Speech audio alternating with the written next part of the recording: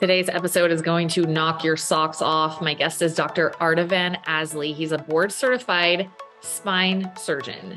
And we're talking about his book, Corporate Spine, how spine surgery went off track and how we put it right. He is so honest. He is so dedicated. I so admire his passion and his willingness to speak up about things that people don't want to talk about. You guys are going to love this episode. I can't wait for you to get into it. Little background on him. He got his undergrad at the University of California, Berkeley, where he double majored in physiology and genetics. And then he earned his MD from New York Medical College and completed his residency at St. Vincent's Hospital in New York City.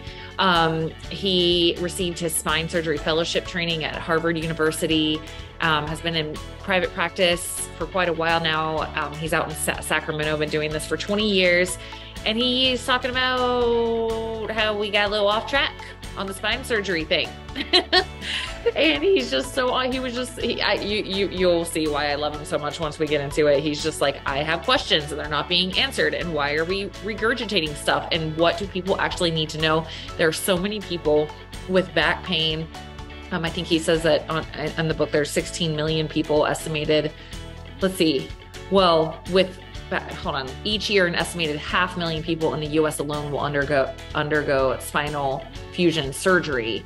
And then I think the stat I read somewhere, so I'm going off the top of my head, it was like something like 16 million people they estimate are dealing with back pain at a significant level. And so this book is really cool because it goes into what you need to know if spine surgery is something that you've either had or you are considering. And he's also talking about how some of the approaches they're doing are not very effective. And it is just such an incredible episode. I hope you guys enjoy. Here is Dr. Aslie.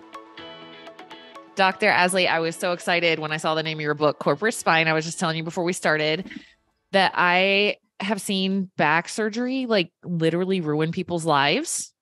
They end up on all these medications. They have all these problems. And I obviously not a surgeon. I'm not educated on it, but I've kind of developed this like, oh my gosh, are you sure that is the only thing that they can do? Because holy crap. And so can you fill us in? I mean, obviously this is what, this is your whole world. And I love that you're questioning how things are being done and how can we do them better? But can you tell us like this, I don't know, the state of spine surgery from your opinion and why you've, decided to write this book and do things a little bit differently? Sure. First, I would like to thank you for inviting me. This is a great opportunity, and I'm very excited to be here and talk about the state of spine surgery currently, which is horrible. I just want to say that from the beginning. And, where do I start? When I started my practice, first thing I got to talk about my background. I went to Berkeley. I double majored, went to medical school in New York Medical College. Then I did my residency in orthopedic surgery because there are two ways of becoming a spine surgeon. One through orthopedic surgery. The other one is through neurosurgery or brain surgery. I would say, I don't know the statistic exactly. I would say it's pretty much half and half. Half of the spine surgeons have neurosurgery training. Half of them have orthopedic surgery training, which is very, very important for my topic and my book, which I'll explain why. So after finishing residency in orthopedic surgery, I did a year fellowship in spine surgery in Boston. And in 2002, I moved to California. Actually, I'm from California. I went to Berkeley undergrad, so came back to California. Now, the first 10 years of my practice, I practiced exactly how I was trained. And I did exactly what they said, just like a machine, just like a conveyor belt. You just go through and repeat those things. Well, it turns out that I actually, sometimes you question your decisions initially, but then it turns out it was the best decision you ever made. I started my practice in a small town north of Sacramento called Yuba City. A lot of doctors might find that not very prestigious. Everybody looks to go into big cities, universities to have the prestige of that practice and the background. You're much more valued if you are in a big town. Well, I got to tell you that practicing in a small town was absolutely quintessential for development as a spine surgeon. And why?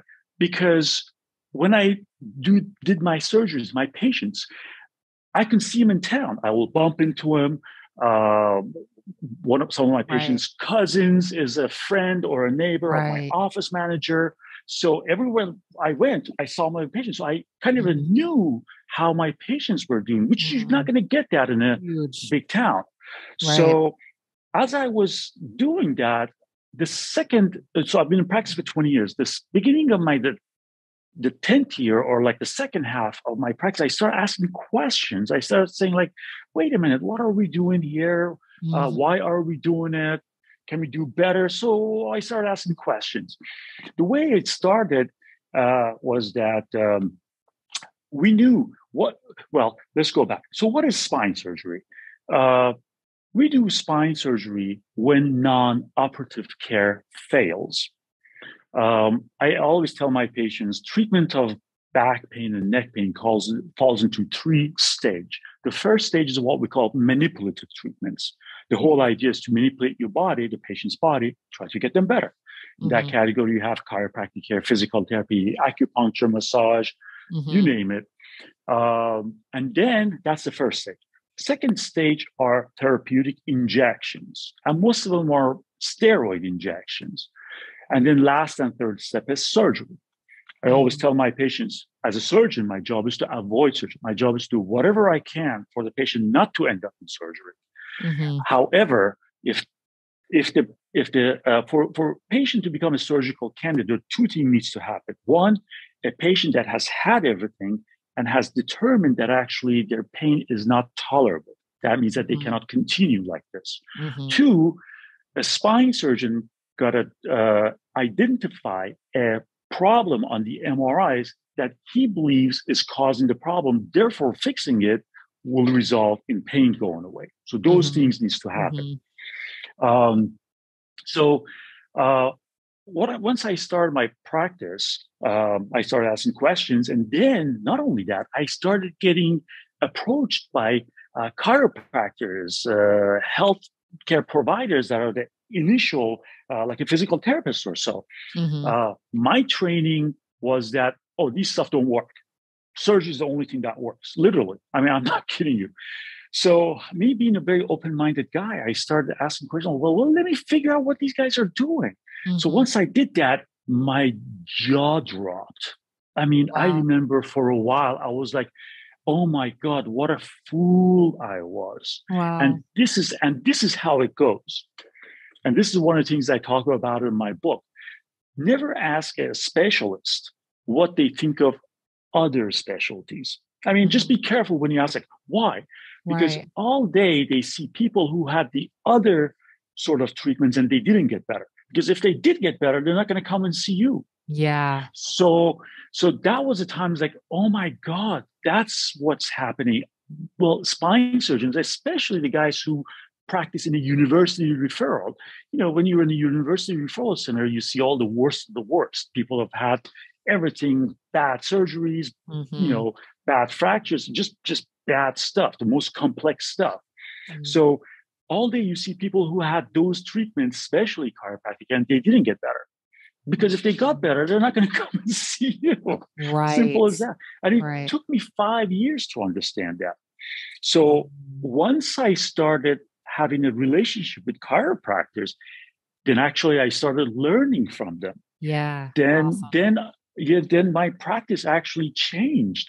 See, my practice changed from just doing surgery to doing the injection, actually do some therapies as well. I did some therapies in my office actually till the COVID happened and then we stopped. But so I am I'm a different type of a spine surgeon.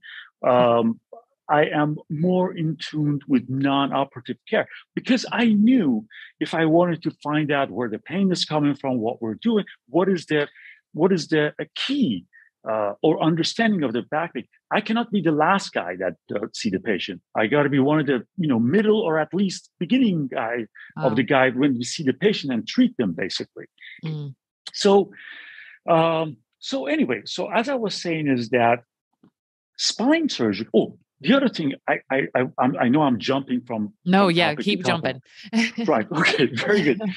One important thing I want my patients to understand is that spine surgery is a very young field, and I'll explain to you.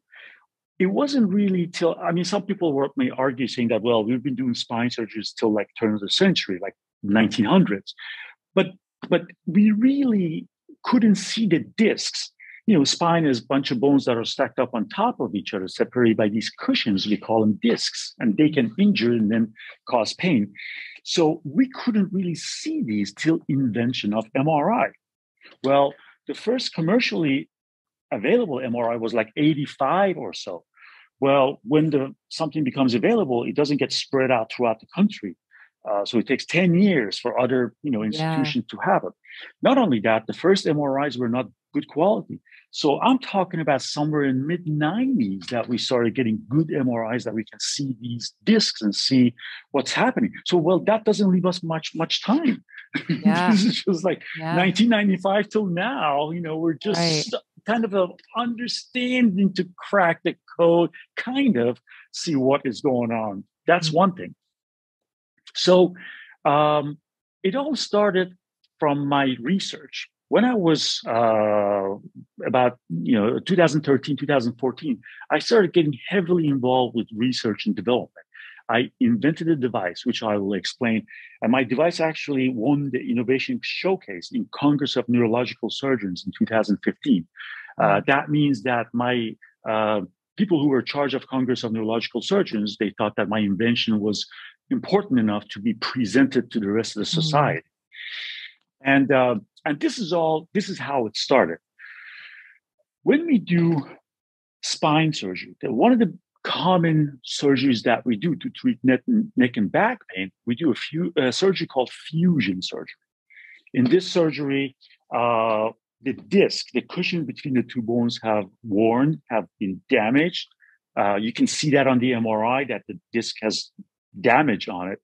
And then you try non-operative. Well, when they don't get better and the patient decides to proceed with surgery, then we do the surgery called fusion. And the fusion is a surgery that you go in, you open the back, you put bone graft, bone chips between the two vertebrae, and hoping that these bone chips will turn into a solid bone, and then the two vertebrae fuse to each other, eliminating motion that are banging that disc and causing pain, eliminating motion, and therefore eliminating pain. So we started doing those surgeries around, let's say, 1970s, 1960s, 70s, and 80s. Well, this surgery worked pretty well, except when you do that, when you put the bone chips between the two bones, what's going to happen is that a percentage of people are not going to heal. So you put the bone graft, hoping that it becomes a solid bone, but in about quarter, so 1 out of 4 patients, that didn't happen, and which is part of patient's biology. So that ended up in what we call non-union, which is a very painful. So you think that the original problem is bad. If you do surgery and you end up in a non-union, your pain is going to be 10 times worse. Wow. So right around that time, right around 80s or so, we were trying to figure out how we can increase this percentage from 75 to hopefully 100 or better. Well, being a subspecialty of orthopedic surgery, we had learned in general orthopedic surgery, in fracture fixation, that the best way to heal the two bones together is to immobilize them, to hold them together in a rigid fashion so the bones can heal together, basically. We learned that from fracture. A Swiss-German group in 1960s, they used plates and screws to insert into the fractured bone, like a femur or humerus. And so this surgery worked beautifully. You didn't have to put the patient in the cast. Bone healed very well. So we learned in orthopedic surgery that the key for the fusion is immobilization. Well, right around 1985, 2 surgeons from France, they figured out to put a very large screw, the screw that I'm holding. It's a very large, thick screw that gets inserted into the vertebrae from back to front. There are 2 columns of bone we call the pedicle that connects the back part of the vertebrae to the front part of the vertebrae. So you put a screw through the middle of this column, from the back into the front, into the vertebral body, And we call these pedicle screws. And every screw on the back, they have a tulip that can accept a rod. So if you want to fuse, let's say, three bones together, you would put three screws on each side, and then you put a rod between these tulips and you tighten them. And that way you immobilize these bones together. Hopefully they'll fuse together. So when in 1985, the American surgeons saw this, they were like, wow, that's what we've been waiting for. This is exactly in tune with what we learned from orthopedic surgery. So the use of these screws became standard of care. Well, there were some problems. Initially, the results were not good. There were two companies that were manufacturing these screws, and one of them went out of business because of the lawsuits. The other one, which is a major company now, they call Medtronic, was being sued 7,000. There were 7,000 lawsuits at that time against Medtronic. Lawyers not only sued the manufacturer, but they sued the doctors too. So there were about 500 lawsuits right around 1993, 1994 against North American Spine Society and American Academy of Orthopedic Surgeons. What happens is that in the middle of all of this, one paper came out by a doctor named Dr. Zdeblik.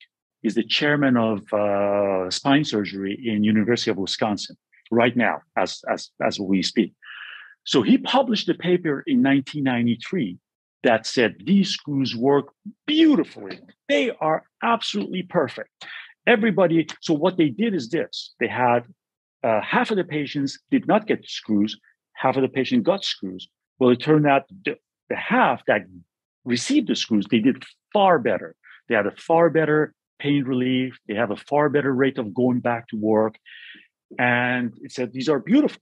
So that paper gave the green light for spine surgeons to start using these screws. And from that point on, every fusion surgery that we had, we used these screws as an immobilization and became a standard of care. Okay. So now this is the problem. Vertebral body, the vertebral bone, is not a solid block of wood. It's not a solid block of bone. It's not like a cement block. It's like a shoebox. It's like a cinder block. The outside bone is cortical bone. We call it solid cortical bone. The inside bone is a spongy bone we call cancellous bone. Well, what happens is that when you're young, it works great. Well, when you get older, especially above 65, 70, the spongy bone in the middle gets really weak. So we started seeing, especially with aging population, we start seeing problems with our surgeries. These screws start pulling out, things start falling apart. Patient required extension of the fusion, keep going up and up and up, repeated surgeries. And we know that very well. That is a big, huge problem right now in the world of spine surgery. Well, here comes me around 2013, 2014.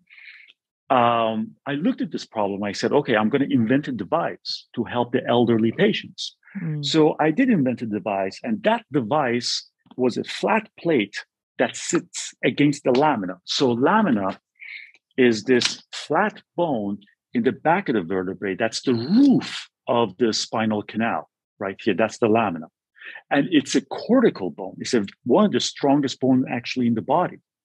So I said, well, we have to take advantage of that. So actually, I have a model of my device. So this is the device that I invented. It's a flat plate that sits against the lamina and uses composite straps to wrap around the lamina. And there is a clamp that's built into the base of this tulip that goes through.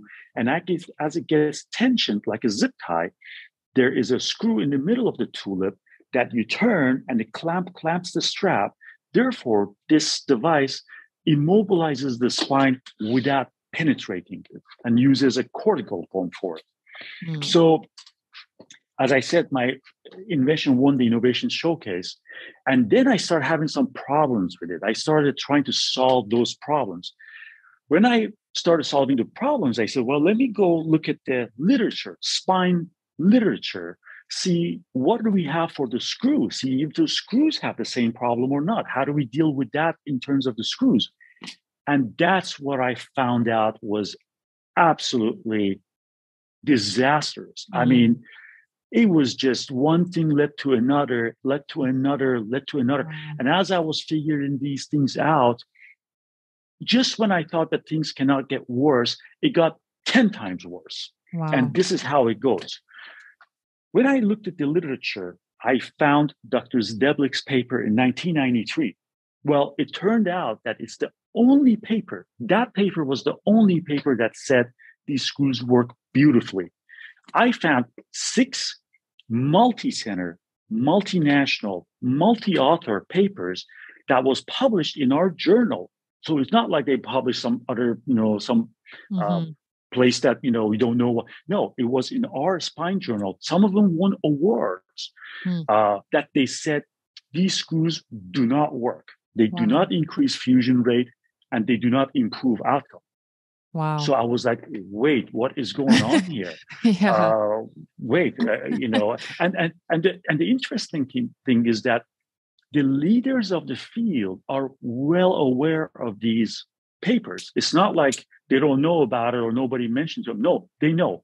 But I'm going to bring the argument about this later. So I said, wait a minute. Let's look at this paper in 1993. Let's just study that a little bit more, see what was going on. The first thing that I saw, it was just, I don't know how to describe it. I was just shocked.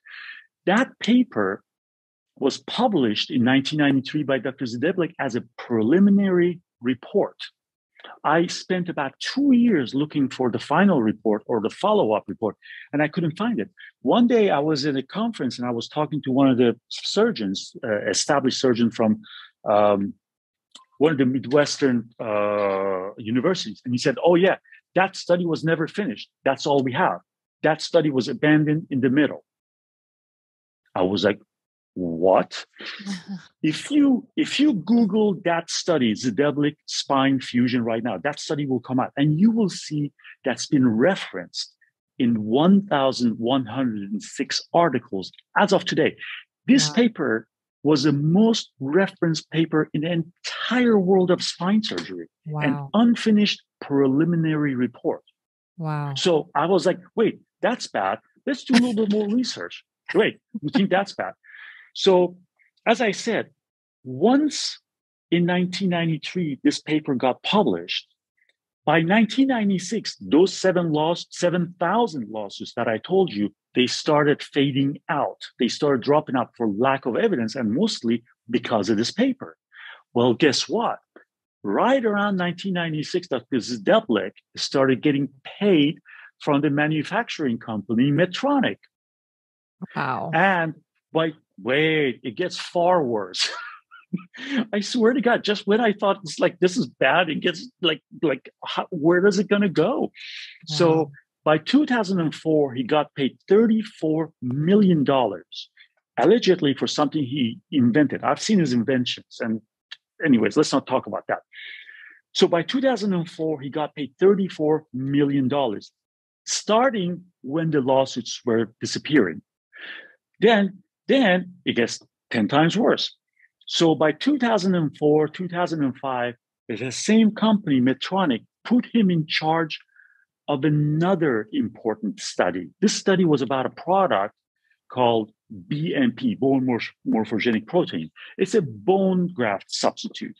Remember in the beginning of our talk, I said that you got to get the bone chips and put it between the two vertebrae. Well, the bone chips got to come somewhere. When we harvest those bone chips from a donor site, well, the donor site becomes a problem. So we wanted to get bones from some. So this product, BMP, is a hormone that we all have it. When you fracture, when you break your bone, it gets excreted, and that's how you heal your bone. Well, scientists have identified that, and it comes as a product. So listen to this. So Medtronic put Dr. Zdeblik in charge of that study. Well, in 2005, he published a couple of papers. This time he got caught falsifying his results. Wow. Wait, you think that's bad? We think that's bad. No, it gets 10 times worse. Then there was an investigation by United States Senate. So this is not some investigative reporter. This is United States Senate concluded that paper that Dr. Zideblik published in 2005 was not written by him, was written by the company. Wow. Is that crazy? Wow. It just blows my mind. So, and then not only that, Dr. Zideblik was the main editor of a major spine journal from 2002 to 2018.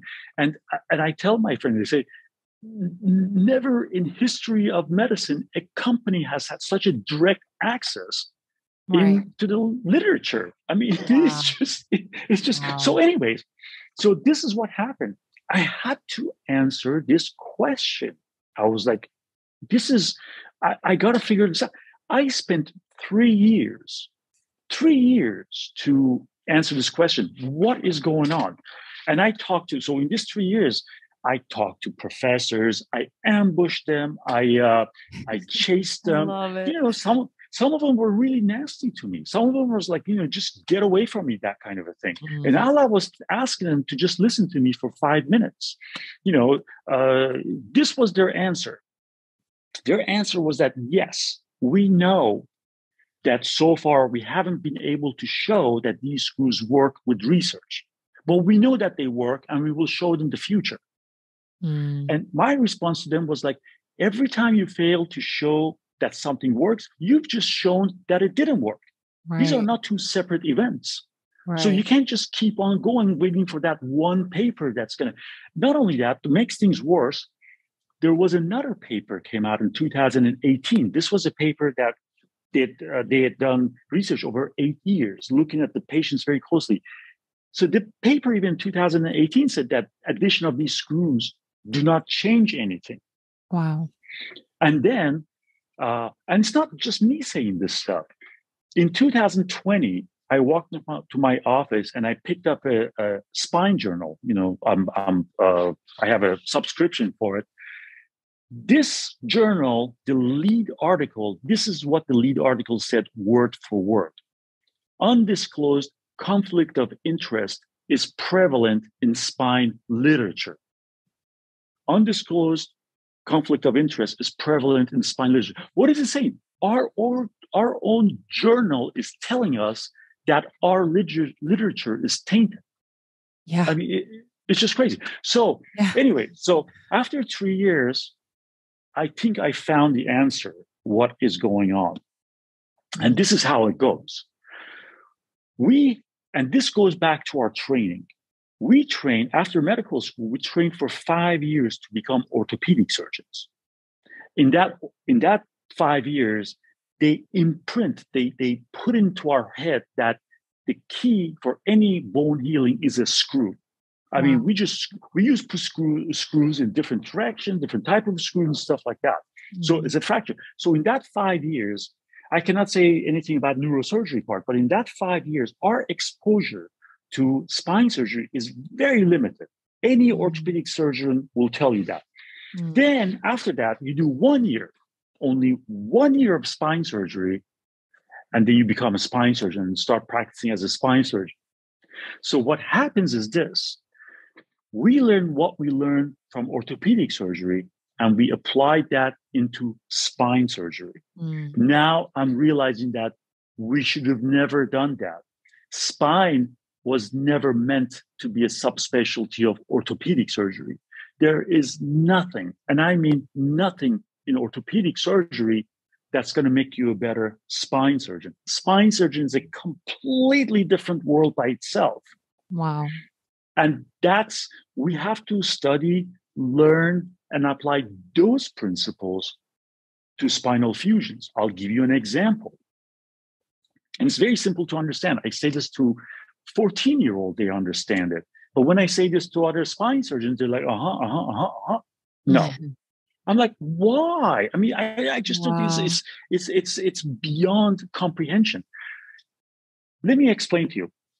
The concept that we work with as a orthopedic surgeon, the concept of rigid fixation, that concept works in extremity for one important reason.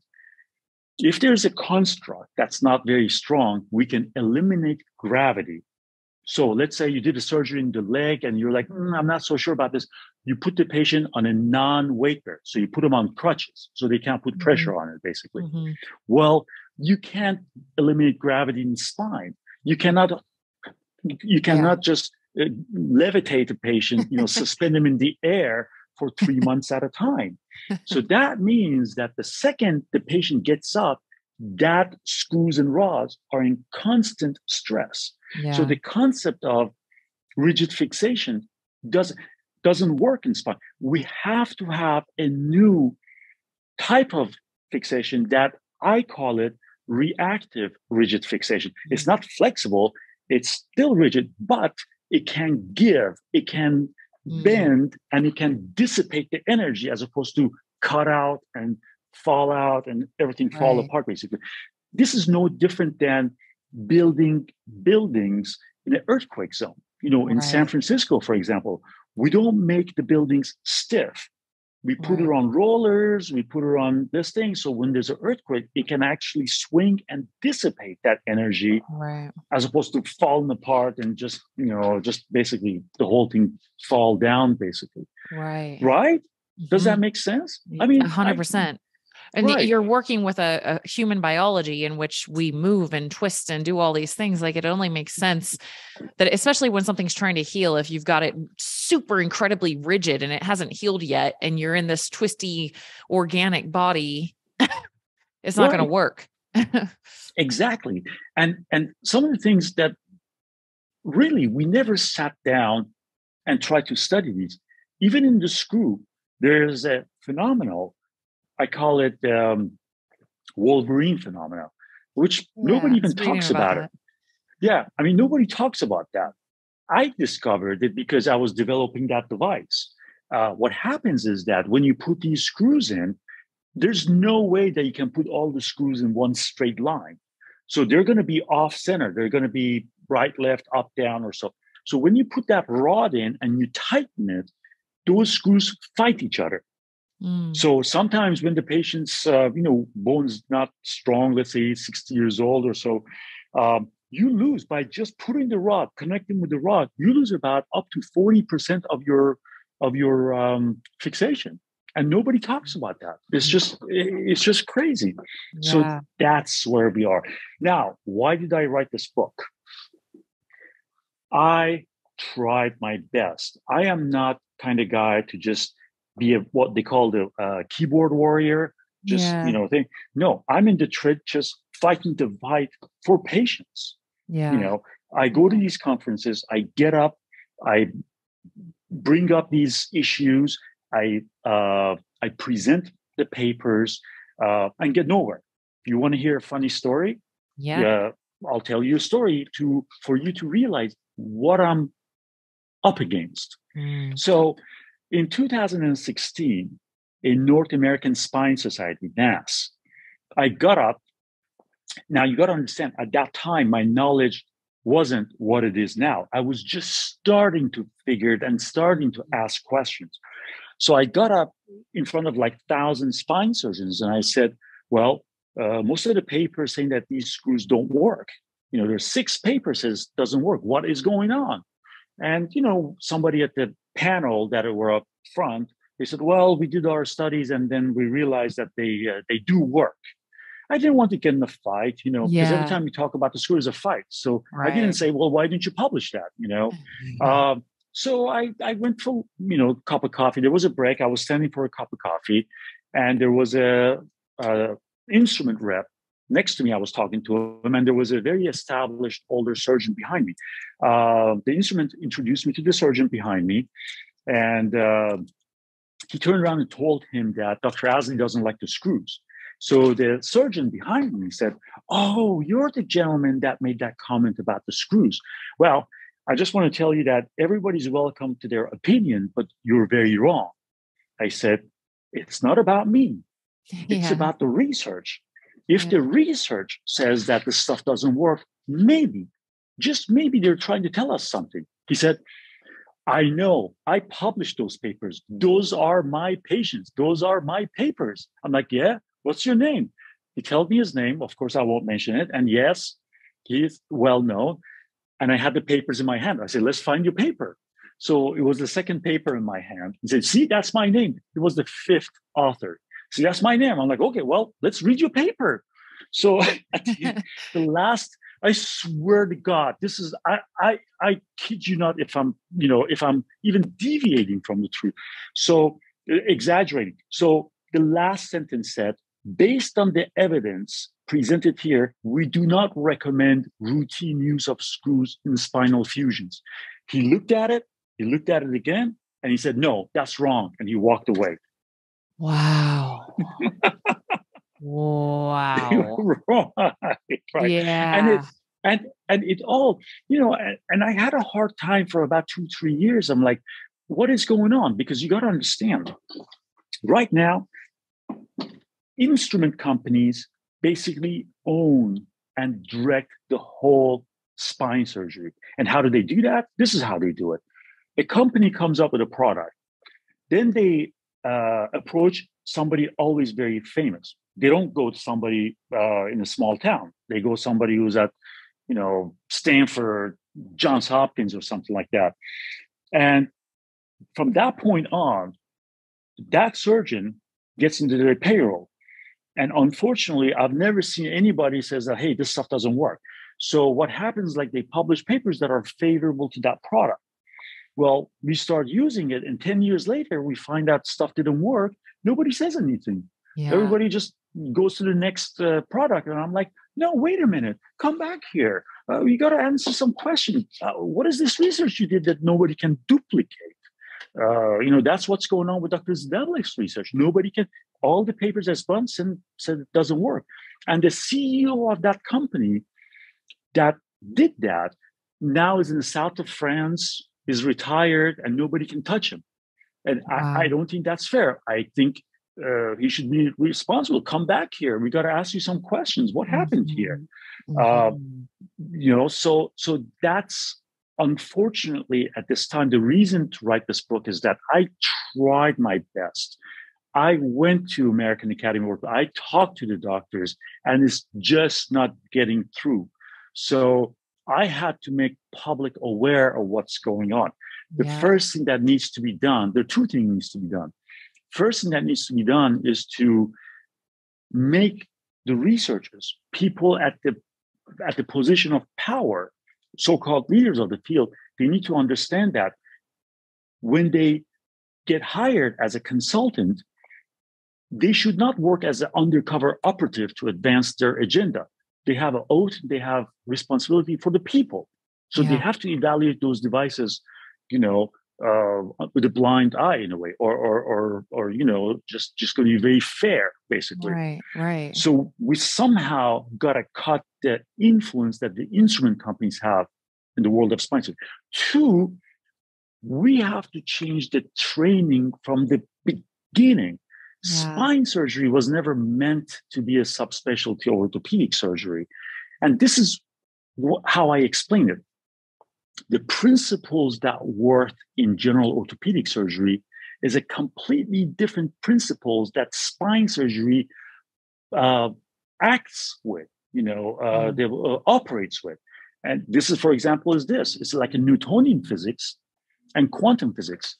Newtonian physics, if you want to build a house on Earth, you use Newtonian physics and it works very well. But if you want to build a laser or send a spacecraft to moon, you need to have other principles. We call it quantum physics. Right. And that's how it is. That's how what the analogy is. When you go from orthopedic surgery to spine surgery, you got to unlearn, which is very difficult. I don't think it can be done. You got to unlearn what you learned in orthopedic surgery and then relearn everything in orthopedic surgery, basically. And that doesn't exist right now, correct? No. So hopefully some young, ambitious, really wants to make a change in the world MD is listening to this and he's like, that's my sweet spot. Right. We have to do something, Yeah. I mean, this is just a very dangerous place that I'm entering because, my wife was very against this book. My wife is like, I you had get a it. great I was like, career. I hope he is protected, because seriously, it takes a lot of courage to Yeah, speak but up about these kinds of things. And it's so funny, because I don't even know why I get on. We're kindred souls. I speak up about stuff I shouldn't say when I feel that it could harm people and they should know. And I was just posting in my Instagram story today. I wasn't even thinking about the fact that we were coming on this episode later, but I was sharing that this article about authors of the premier medical textbook didn't disclose that $11 million in industry payments. It's Harrison's Principles of Internal Medicine. It's in its 20th edition. It's considered a must read for medical students. And yeah, it's between 2009 and 2013, they received more than $11 million from drug and medical device companies. And they did not disclose that to the readers. So these medical students, and so this is happening in your field. It's happening in a lot of medicine, and it's unbelievably unethical, unbelievably like beyond unethical, just wrong, right, Right. So I now you got appreciate to you understand. speaking up. Sure, absolutely, you got to understand. I'm a researcher, so unfortunately, if the Yeah. doctor has an idea, so what I say is that the relationship between the company and the doctor should be because there's no other way. I mean, how are you going to do Yeah. that? I mean, Yeah. doctors got to work with companies, right? Yeah. How are you going to pay for it? But the problem is that at some point you have to tell somehow people. you got to be some sort of Right. ethics in the Right. doctors that you're not working for them, you're working for people. I mean, Right. I just don't know how to do that. I just don't know. Yeah. Unfortunate thing about money is that it'll corrupt you. The more money you make, the more Yeah. money you want, and it never ends. It's just it Yeah. keeps going. Yeah. Till you're in the south of France, like whatever, and you can't sleep at night. Right. But I appreciate you letting the people know, you're letting the people know, like, here's where it's at. Here's the truth. You're kind of a whistleblower for sure. Right. And I appreciate it. Sharing and just sharing what you've learned from the inside. So people just have more information to consider. So that way, if they're like, you know what, I guess I want to take a chance with these screws, at least they may know, like, hey, but also here, because what they're probably being told is, yep, this is the way you do it. And that's it. You want to know something even worse? Let me explain to you something, because I see it all the time. I've been going. I finished my training in 2002, so that's 20 years ago. I go to conferences at least twice a year, and I hear the same thing over and over and over. And this is how it goes. Every time I go to a conference, somebody gets up. Every time there's a talk about these screws, they say, there's plenty of evidence that says these screws work beautifully. So 6 months later, somebody else goes, there's plenty of evidence that says these screws work beautifully. So I remember in 2018, I got up and I heard the same thing. The guy up front said, there's plenty of evidence that says pedicle screws work beautifully. And I said, it does not exist. Stop saying that. Wow. Stop. So what has happened is that somebody in like 1990s or so got up in these lectures and said, oh, there's a plenty of evidence, and referring to whatever. And then this thing just got a regurgitated life of its own. Exactly. To a point. Listen, this is so bad. To a point that if you ask, I had a couple of conversations with the young guys. I told him, I said, the papers that we have says the screws don't work. They would not accept me. They would not believe me. They would say, that's not true. We showed long time ago that these screws work beautifully. I'm like, we never did. Wow. There's so much confirmation bias. And you're right. It's the unlearning. It's kind of like, in my nutrition field, it's like when eggs were bad forever. I'm still dealing with that. People still think red meat is bad for them. People still think, it's just these very general. I was just getting ready to make a post about potatoes. I'm like, when did potatoes get demonized? Like, they're grow in the ground. They're full of vitamins, minerals, fibers, complete proteins. But these things, once they're ingrained in a system, it's like, oh, potatoes bad, I shouldn't eat those, or eggs bad, I shouldn't eat those, and it's just these belief systems that don't get questioned, and you're questioning those belief systems and asking people to, hey, back it up. And look into Right. look into it a little more and have some morals. Right. Care. Right.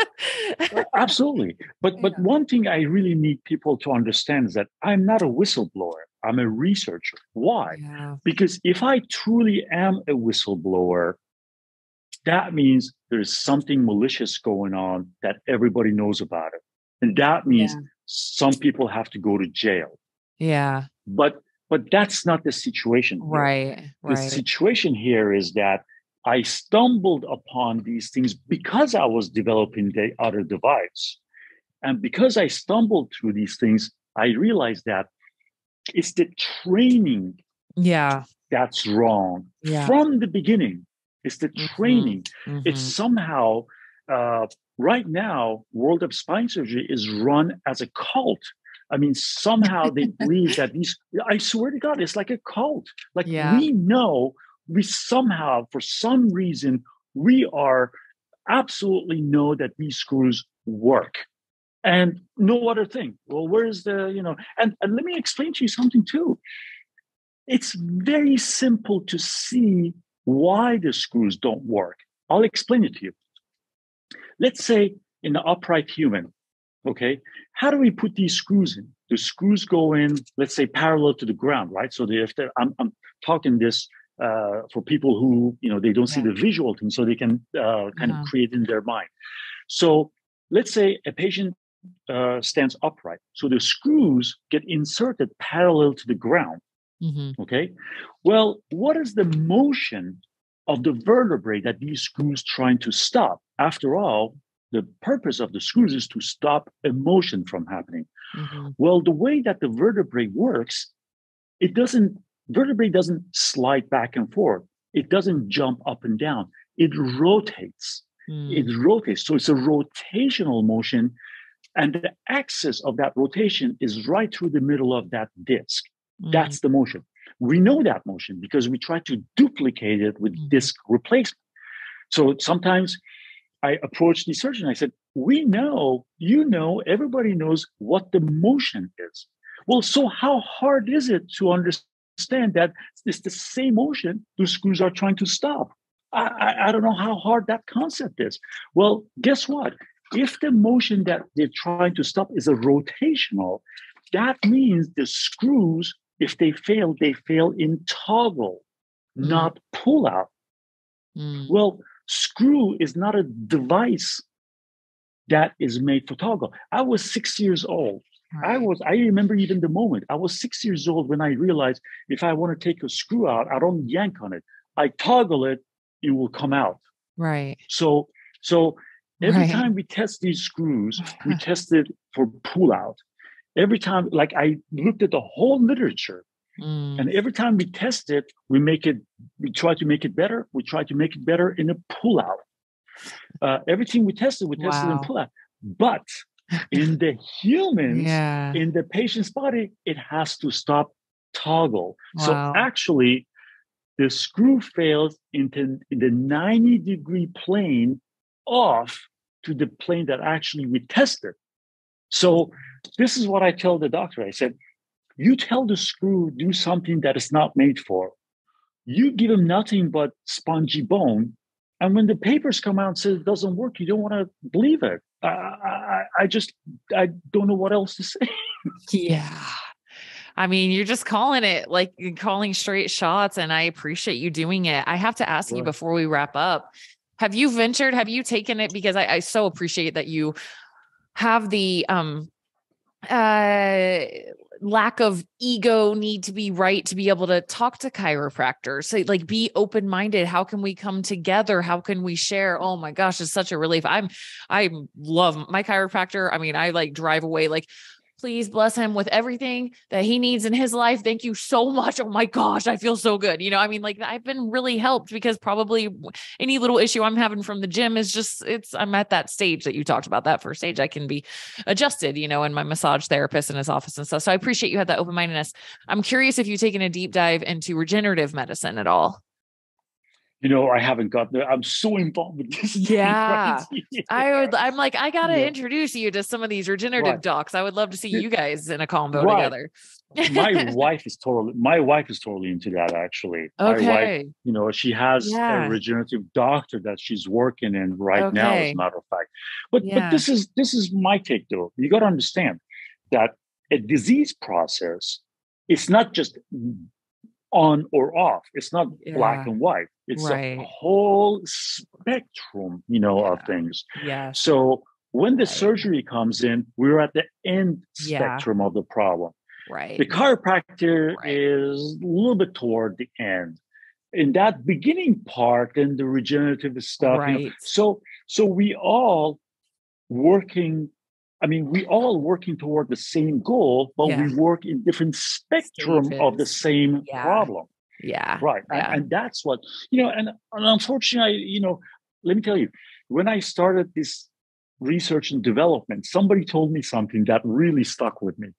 He said, "You're going to have a big problem." I'm like, "What?" He goes, "Spine surgeons' attitude is that if this is something that I did not invent, it must be junk."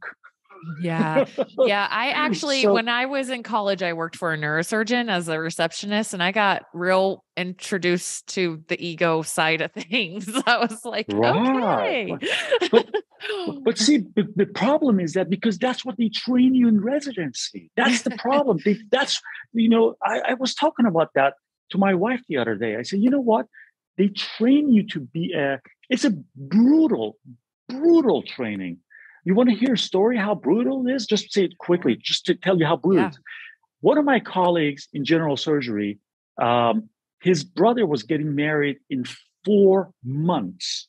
4 months from now, let's say the only brother is getting married in Florida, and I was in the program in California, and the schedule has already come out because the schedule for the on-call was coming 6 months at a time. So 6 months, and then 6 months, and then 6 months. So the schedule had been already out, and he was supposed to be on call that weekend, but five people came forward to the chairman. They said, "Let him go.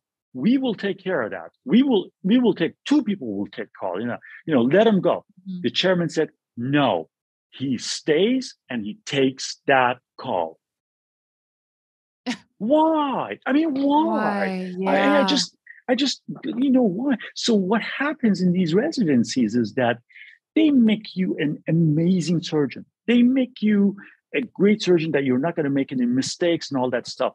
But they take that humanity out of you. Yeah. Yeah. Wow. I can see that. Yeah. I mean, Yeah. real quick, a story of my own. I remember when I was working at that neurosurgeon's office, I'm like 19 years old, little receptionist summer job. And there was a time that there was, people had long waits to get into this guy, long Mhm. months long, would drive from out of state. And I remember one time he was golfing. He was on a long, long lunch golf. It was a golf lunch date with some other docs. And we got the call that he was going to be later and to cancel his next few appointments. Right. So these people are Mhm. already sitting in the office. And I had to tell this woman and her husband, I can see him, he's in so much pain. And I'm like, I'm sorry, he's going to have to reschedule. And she just broke down crying and begging. And she was like, he is in so much pain. We had to wait 3 months for this appointment. Like, he doesn't even want to be alive anymore. And she's just bawling, begging. And I'm like, oh my gosh. So I'm relaying it. And he's like, sorry, they're going to have to reschedule. And I mean, Yeah. I literally, I couldn't even sleep that night. I was so sick to my stomach. And that stuff happens, there isn't always, and I'm not saying you're not trying to pick on docs, but like there is an energy sometimes. And it's, of course, it's a choice, right? Like you choose to show Right. up the way you do and other people choose to show up the Right. way they do. But Right. there isn't always this level of like, I really want to help you. I really want to help. Compassion. Yeah. And I Well, appreciate that. unfortunately, that sometimes happens when the doc is so busy. Yeah. I don't know. There's Right. so many doctors that have so many different expectations of life, work Yeah. Right. ethics, personality. Right. So I cannot say about that. But I tell you, one of the reasons that I stumbled to this thing is because I'm open-minded, because I always, Yeah. as a scientist, you have to be. As a scientist, you have to say, maybe I'm wrong. Maybe I'm wrong. Maybe I'm wrong, because in this case, the our ego has pushed us, and the path of destruction that we have carved in the society, it's unimaginable what we've done for the last 3 decades to our patients. Wow. It's just crazy. Yeah. If you think about it, when you're right and you know everything, you can't learn. You can't grow. You can't improve. You just, and you're exactly right. It's like that cult-like mentality of just like, we're going to just go off this cliff together because we're right. This is the right way to go, right towards this cliff. Keep going. Yep. Nobody question it. All right. Wow. Well, we'll wrap it up here, guys. The name of the book is Corporate Spine: How Spine Surgery Went Off Track and How We Put It Right. I thank you for doing this.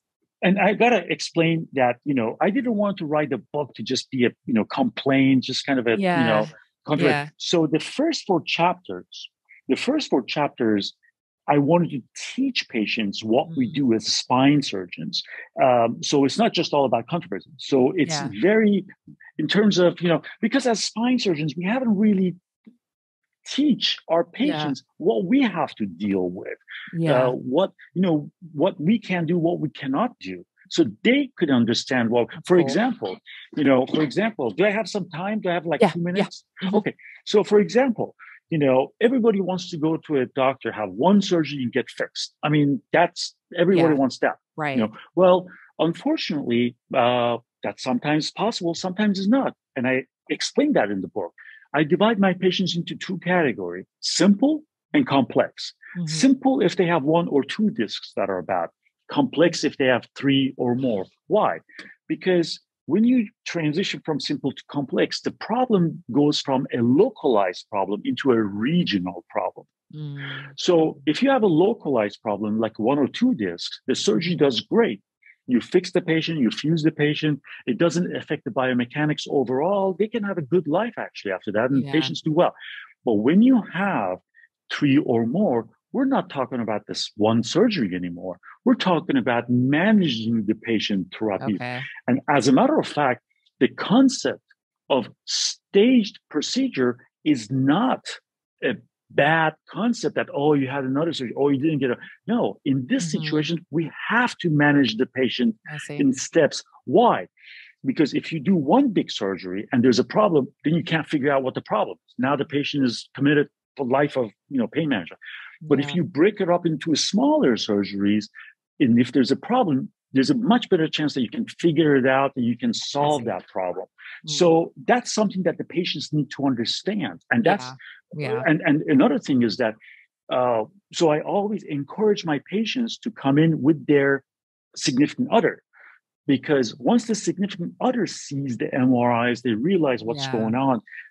Because neck and back pain will wreck marriages, will wreck your life, basically. I mean, all day I see patients that are about to lose their house, lose their car. They had a great life. Now they're injured. Now they can't work. Now, I mean, everything just in a blink of an eye just turned upside down. So I want my patient's significant other to be there to look at those MRIs so they can realize that, hey, this is what's going on for real. Because people with the back pain, they're not sick. They don't look sick. They don't. Right. So you tell them like, hey, what's going on? And they don't want to do this and they don't want to do that. And they're like, what's wrong with you? And meanwhile, they got a knife stuck in their back. Right. Yeah, that's great. So there's a huge education component in terms of what to know if you're having back issues. And then also talking about why some of these procedures might be something to question and other resources for having a more successful outcome. Correct. For example, we know this is a known fact in the world of spine surgery that in our world, looks don't matter. You can have 2 discs next to each other. One of them looks horrible. The other one, barely something there. And it turns out that the disc that was horrible wasn't the problem. The one next to it was I tell you a story. About 8 years ago, I had a patient that was a nurse at the hospital. She had a bad disc between C5 and C6 in her neck. I'll just be short. So I had this not casual attitude where I said, oh yeah, no problem. I'll fix you. Yeah. Well, I did the surgery. She didn't get better. So I was like, what do I do now? So I sent her myself to 3 other doctors, all 3 doctors, surgeons. My friend said, Dr. Aslie did the right surgery. You're stuck with this. So after a year, I told her, I said, there's another disc below it that doesn't look bad at all, but it could be the problem. But I cannot talk about another surgery because God forbid, if you're not better with this, now you've had 2 surgeries, you still have the neck pain. I won't forgive myself. But that's a decision that you need to make. So she came back and said, I can't live like this. I'm going to take my chances. Mm-hmm. We did the surgery on the lower disc that wasn't as bad, and all the pain went away. Wow. So patient needs to understand that, because we tend to do surgery on a disc that looks the worst. And most of the time it is the problem. But sometimes when it's that, unfortunately, that's what we deal with. We just don't have a way. We don't have a test to tell us where the pain is coming from. Yeah, I love that. It's when you're not in a health field or a certain medical, you think that like we know everything. It's like surprise, like we are still learning, or we would just be able to like make bodies out of thin air. Still learning. So I appreciate the education component, like just across the board on this book. We'll link it up in the show notes, and then link people to. Do you have a website? Sorry, I should have pulled that up. Where people can find you, or my website is my office website, which is spinetreatmentcenter.com.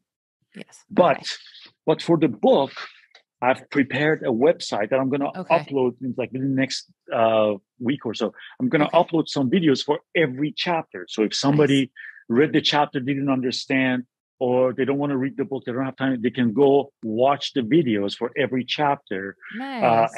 And that website is corporatespinebook.com. Corporatespinebook.com. Awesome. So maybe that will be up by the time this comes out. So we'll link that up as well. And then you also have a YouTube channel, I noticed, and you're teaching about some of these things on there. So we'll link that as well. And I just appreciate you so much. Thanks for showing up to the play. And thank you for coming and sharing with us today. Thank you very much for giving me the chance to talk about this.